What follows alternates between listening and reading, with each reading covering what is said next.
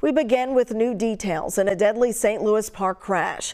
The crash happened at Park Tavern's outdoor patio, killing 2 people and injuring 3 others. Our Marielle Mose joins us live from the bar where this happened.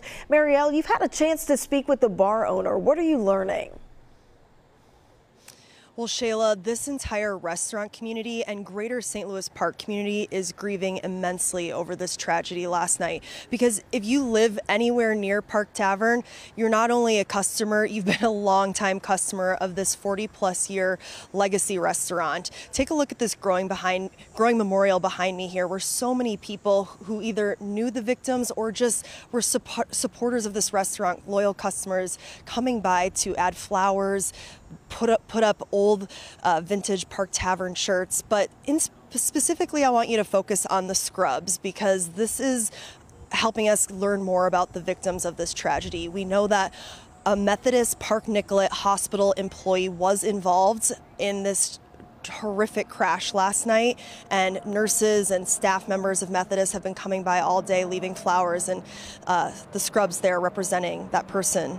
And we have had people coming by all morning who just wanted to mourn and pay their respects to everyone in this tragedy. We're learning more about the 2 people killed. One of them was a server at Park Tavern. She was a mother of 3, and she was a generational employee, as her mom also worked at Park Tavern.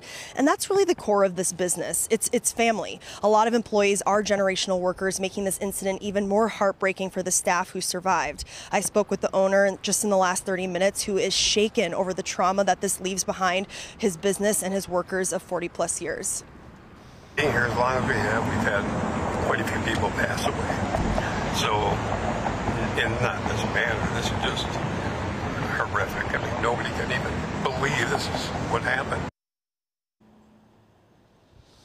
We're also learning more about the driver behind the wheel. He's facing a criminal vehicular homicide charge, but has not been formally charged yet, so we're not naming him. However, we do know he's a 56-year-old man with a record of bad driving, 2 DUI arrests, both in 2013 and 2014. Park Tavern is closed for the foreseeable future, understandably, while the staff processes everything that's unfolded and picks up the pieces. But the owner assured me that that's exactly what they're going to do. They're going to get themselves back together and open their doors eventually, so that they can bring back all their loyal customers and get back on their feet. Shayla?